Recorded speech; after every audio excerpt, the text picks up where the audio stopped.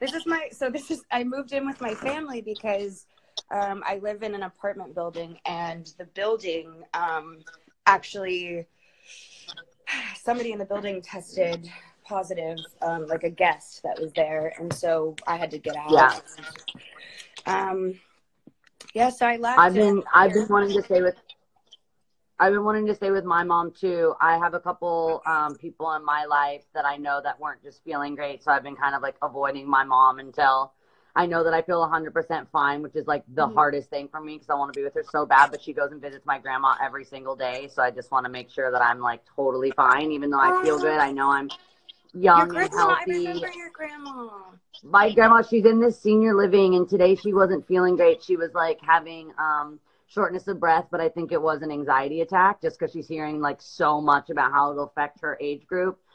So she had a little anxiety attack today, but I didn't even want to go and like be there for her because I just want to make sure that I'm not so young and so healthy that I don't notice if I'm not feeling perfect. No, that's so smart. The social distancing is going to like help so much. People don't, and I'm so good at it. Take it seriously. I know I'm such an introvert. I'm like, I'm so good at it. I'm like, so is something different happening?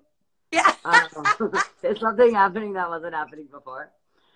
I kind of made a vow to myself that was just like, when I get older, I just want to represent what I didn't have. And I want to be that for somebody. And then I remembered I had a little sister, you know, who was like that age at some point. And I was like, I need to be that for her, first and foremost. And so I came, you know, I talked about my struggles with food and stuff. And yeah, and I'm glad that I did because it's brought me and my fans closer.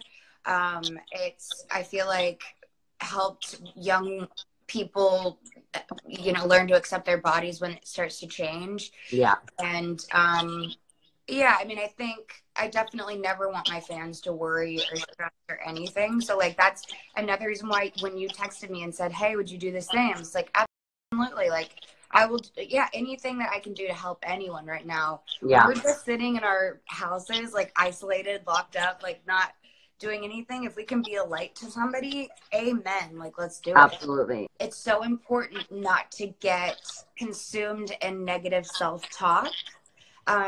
And this goes for anybody, whether you've dealt with body image or not. You know, we're confined into these spaces. We're going to see the same mirrors every day. We're going to have some of these same negative thoughts. It's important not to beat ourselves up over getting nervous, over maybe not, you know, eating perfectly, not working out perfectly. Like, these are different, very scary times, and we've never been through anything like this in our lives. So this is all new to everyone, and it's okay. Be gentle with yourself and just take care of yourself as much as possible.